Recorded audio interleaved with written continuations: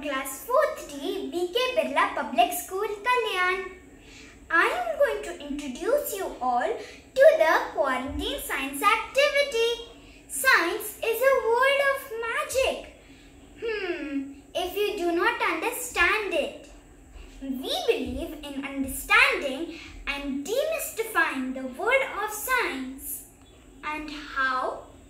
Through simple experiments from objects at home. Students from class 3rd to 12th took up this challenge of doing the science activities from daily use objects to explain scientific concepts. The response has been great. So, here's presenting some of the videos. Quarantine time can also be fun time. My name is Sankesha. I am from 4th C. Today I am going to do an experiment on food and digestion which will explain how the food is digested in our body. This is food. When it enters our mouth, it mixes with saliva and gets chewed by our teeth.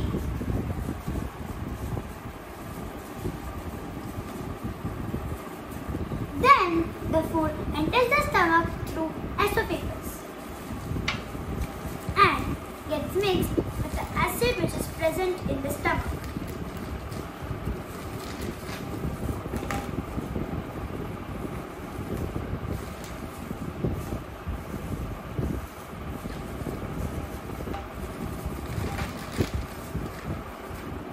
The digestive juices from liver and pancreas like bile also get mixed and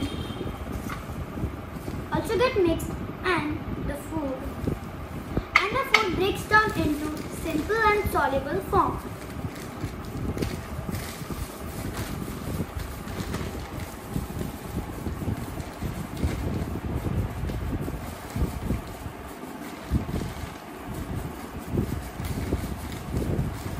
Then the food enters in small intestine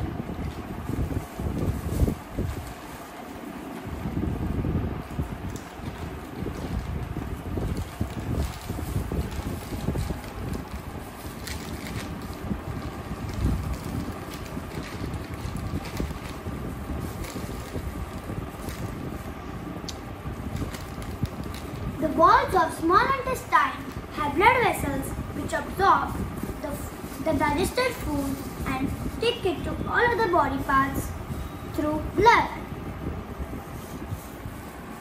The digested food enters the large intestine and the semi-solid waste comes out through anus as stool.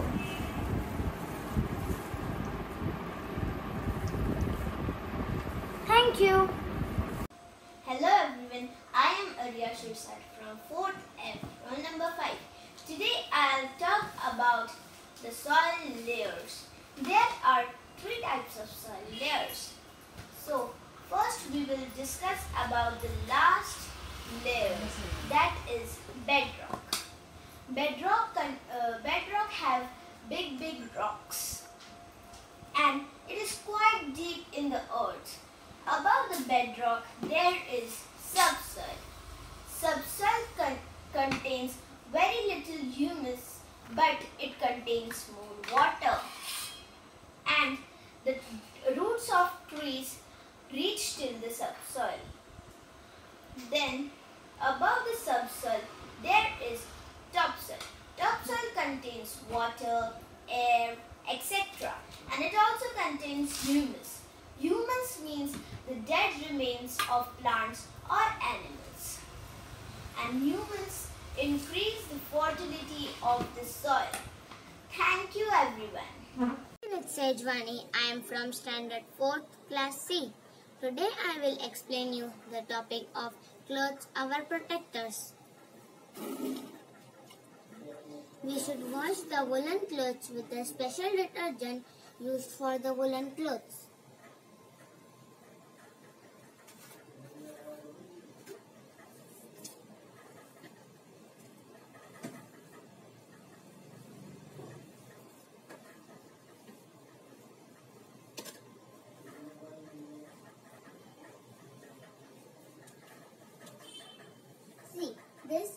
expensive woolen cloth. We should wrap it in the cotton cloth with some naphthalene balls and dry neem leaves. But see this cloth, I have not wrapped it in the cotton cloth with some naphthalene balls and dry neem leaf. So the silverfish has done some small holes in this cloth. We should keep our expensive woolen cloth and silk cloth in the cotton cloth to keep some naphthalene balls and dry neem leaves to protect it from the insects like moth and silverfish. We should give our expensive woolen and silk cloth for dry clean. We should wash and dry and iron the clothes with the special detergent. Thank you. Hello my dear friends, I am Avika Jaju from class 4th D, Birla Public School, Kalyan. Today, I will tell you some information about food and its preservation. Food. Food is a substance which provides nutritional support to some organisms which help them to grow and to sustain. Preservative. Preservative is some substance or chemical reaction which prevents decomposition of food. Here I have some food items. Mango pickle, chili pickle, and on the other side I have some sweet mango which is also called murabba, and some fruit jam. Since ancient times, salt and sugar are used as natural preservatives to preserve food. Microbial growth or any chemical reaction to happen in the food, it requires unbound amount of water, which is called water activity. But salt and high concentration of sugar reduces the water activity, thus resulting in the food preservation. Salt and high concentration of sugar dehydrates the microbes in the process called osmosis. Salt and high concentration of sugar halts the growth of microbes. Salt and sugar also combats yeast and molds. Thank you. Hi friends, I am Saileksha from 4th E Birla Public School. Today I am going to show an experiment on tooth decay. Let us begin now. Things you will need: 3 jars, 3 eggs, vinegar, milk and cola. Step 1. Pour milk, vinegar and cola into 3 separate jars. Step 2. Gently lower the eggs into 3 separate jars. Step 3. Tighten the lids and close the jar's lid. Let it sit for 1 week. I have already put the eggs for 1 week and see the result. Look, this eggshell is white in color because of the milk. Milk is good for health. This eggshell is yellow in color because of the vinegar. This eggshell is brown in color because of the cola. Eggshells represent the teeth since they have similar chemicals that form the tooth enamel. Decay is caused by acids that the bacteria create from sugar. Acids from vinegar and cola are concentrated enough to dissolve and partially eggshells.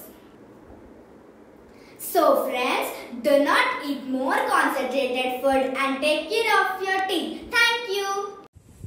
Hello my friends and my teachers.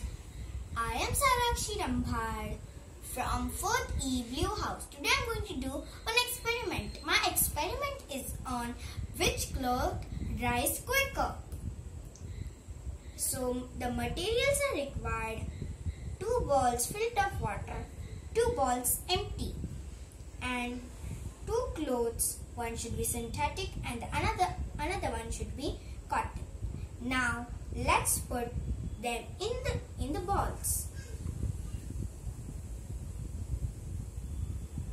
And now let's wait.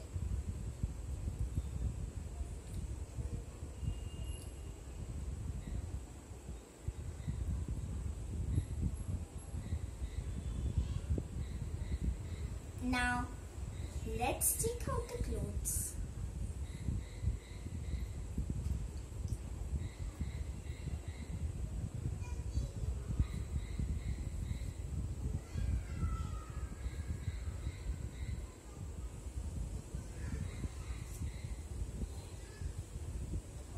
So this one has a little quantity and this one has a lot of quantity of water.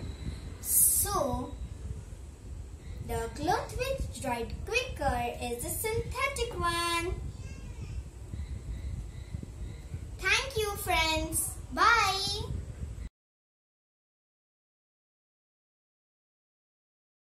Hari Om teacher. Good morning, friends. My name is Yug Patel. I'm from 4th C. Today I am going to show you how to make a homopolar motor. Today these are the materials how to make a homopolar motor. You need some magnets, a battery and a copper wire. You have to make a spring out of copper wire. Then you have to attach the magnet on the flat part of the battery. Now you have to put the magnet straight and add the copper wire like this. It will automatically spin.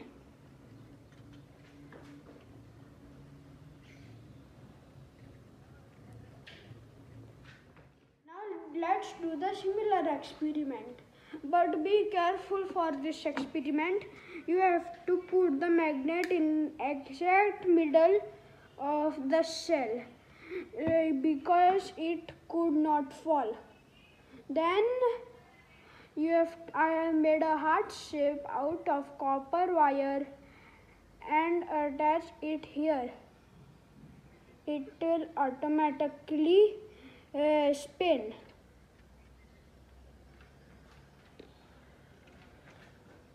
The battery and electromagnetic field connecting together makes a electromagnetic field that pushes the copper wire in one direction.